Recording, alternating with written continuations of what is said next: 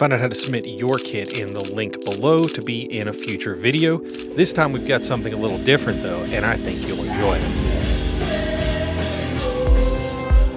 It's good to have you back on the channel for another episode in the viewer submitted What's in Your Kit series. But first, don't miss the giveaway link below to enter before October 1st, 2020.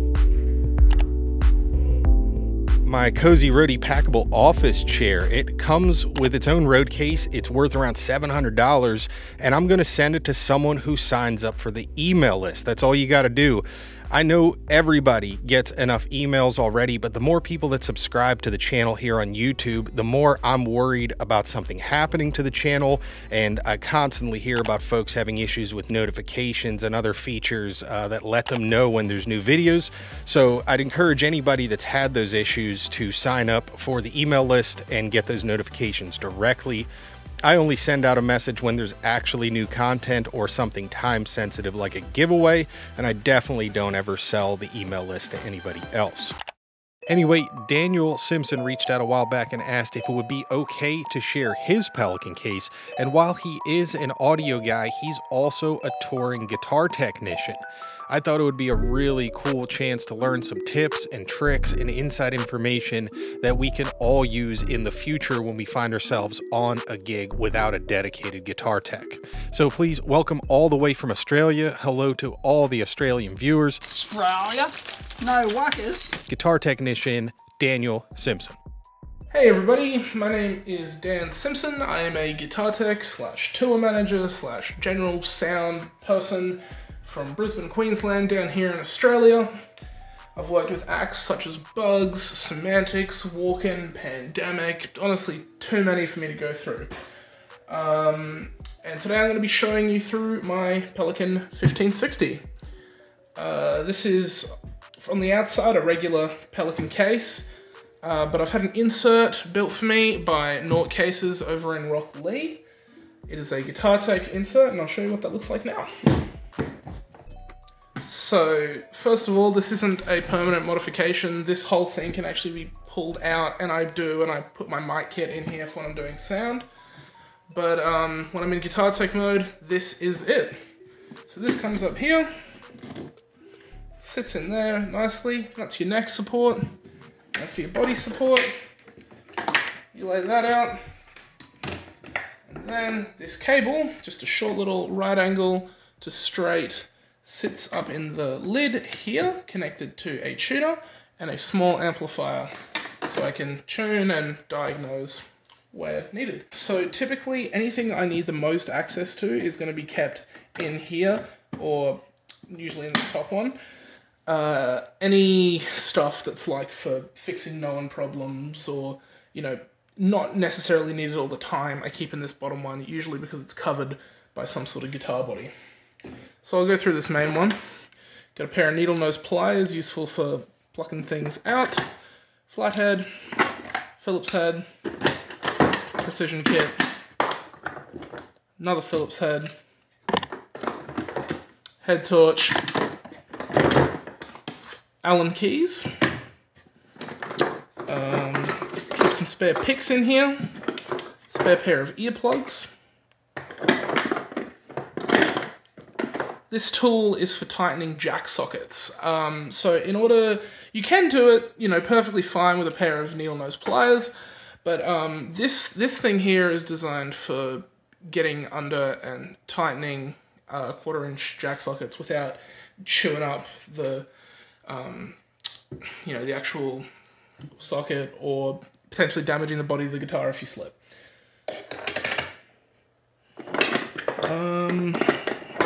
Talk about these two real quick. So these are built by Music Nomad. They are tools just purpose built for cleaning guitars. This one's really great for getting in between pickups and between tuning pegs, behind bridges and, you know, the funny little places. And this one's great for getting under strings and doing necks, and this is just a general, basically a makeup brush. Next in here, I got a pair of string winders. I keep two in case I lose one. Indispensable, invaluable tool. I use one of these every single gig that I'm on. There's all this stuff in this box, and And all this does is let me do one job more efficiently, but this thing is the real moneymaker here.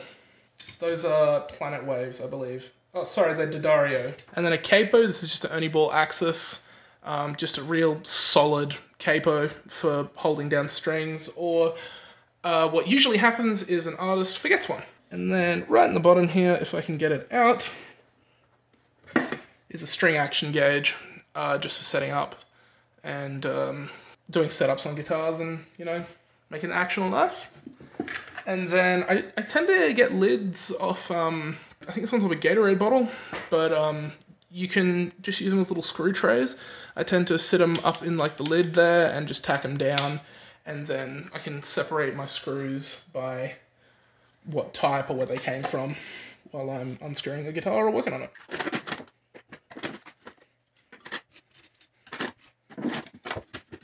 So let's move on to this bottom compartment here. This is where I keep all my various cloths and ointments and what have you.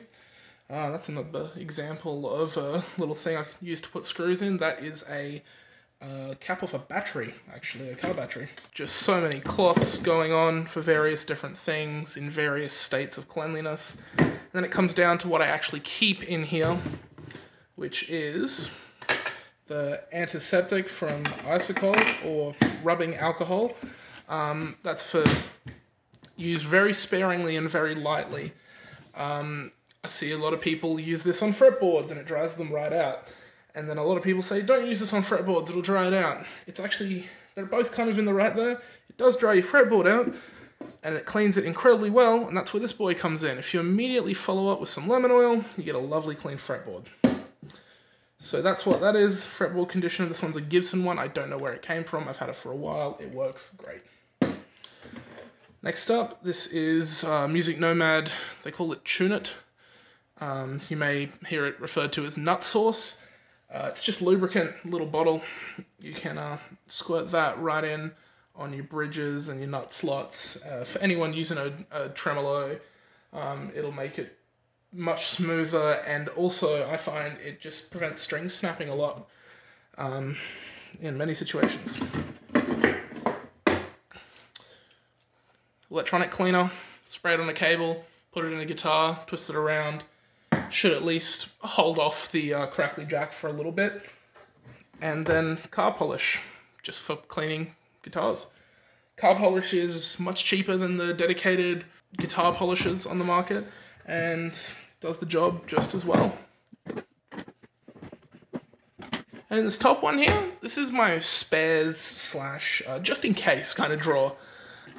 So here I have a spare 9-volt power supply. A lot of the artists I work with have 1-spots on their board. This is kind of like a cheapy 1-spot type thing, that if it really hits the fan and it really comes to it in a show, I can run out there and give them power. IEC lead, speaker lead, and just a standard guitar lead. And another one of those little screw holder things which should be in there. So I'll talk about these just quickly.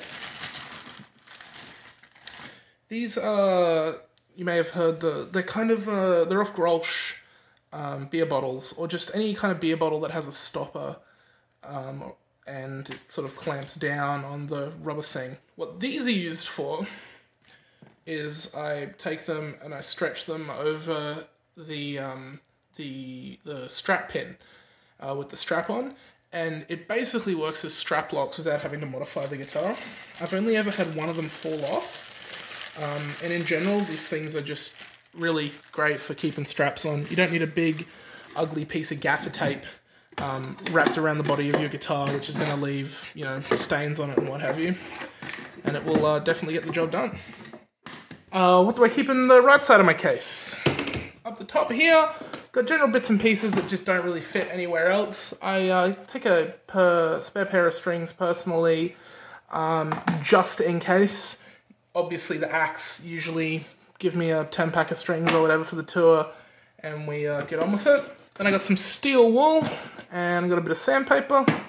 Never know when you're going to need it.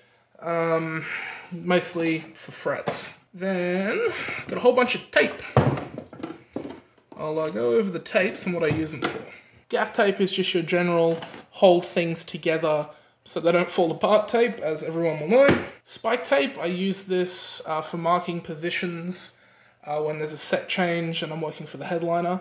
So the headliner will go up, do their sound check, I will tape everything where it's supposed to be. That goes for mic stands, pedal positions. If backline's moving, I tape it down basically. Then I got some painter's tape, just for protecting things if I need to work on them. Usually fretboards when I'm working on frets. And electrical tape, which is just my get me out of my bind tape. You know, if I need to just hold a couple wires together and I don't have time to solder it, usually saves my bacon. In the second slot, just more bits and pieces. Got a soldering kit in here with a very, very basic little soldering iron, some solder and some flux. Got a lanyard here for holding onto festival passes. Obviously hasn't been used in a while, but you know, it's handy to have. Sharpies. Doodling on set lists, green room walls, and other tacks. This is a pick holder, so I'll pretend my finger is a mic stand. And then you can put your picks in there and they will be nice and secure. These are some set lists. I'll come back to that in a second. Another Sharpie, it's just floating around. And feeler gauges. So typically I sit down with an act and I'll set up their guitar to just a medium action. And then I will go to them and I'll get them, hey, play this, tell me if it feels alright. And they go, oh, it's too high, or it's too low. And then I lower it a touch or I raise it a touch, until they go, yeah, sweet, I don't want it to be touched. So then I take a measurement of that with these feeler gauges, measuring the distance from the frets to the strings, and then I know exactly how high I need to set up that guitar every time I set it up. And I have a big Excel spreadsheet that's just filled to the brim with setups for different guitars and different people. So set lists, what's going on in here? Typically, most of my set lists will look like this, because I know most of it by this point. I could honestly not even, you know, write all this stuff down, but it's just a peace of mind. So this is Walkin', they usually play in drop D, and they change guitars at one point in the set, as in they swap over. And they don't swap out guitars unless something has gone catastrophically wrong, like a string break or an input jack starts crackling. So, for example, everything in here up to Flagpole Sitter, the cover of the Harvey Danger song they do, is going to be in drop D, and I just put D because I know they're not in D standard. Then Good Kept Alive, I know that it's going to be Capo on 3, just for Matt. Usually I normally write down Matt's, just because he's the one doing the changes. Then Matt tunes up to E standard while Pat stays in drop D. And then for You Know Me, the two of them swap sides of the stage, basically. So Matt goes and picks up Pat's telly, and Pat comes over and plays Pat's jag.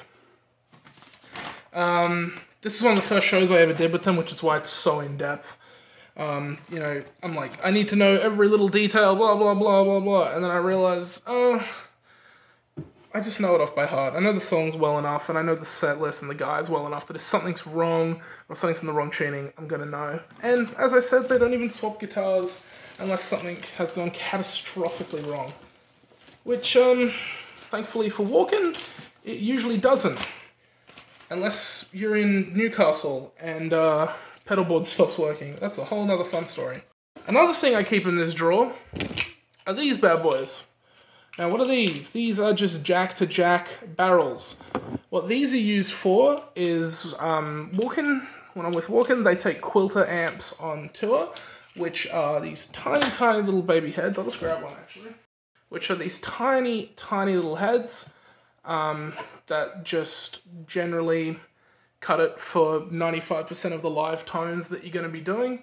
But obviously this is a head, it's not a combo. When you're on tour with a big band, like when we did the Smith Street, North Queensland run, they have cabinets you can use, it's no worries.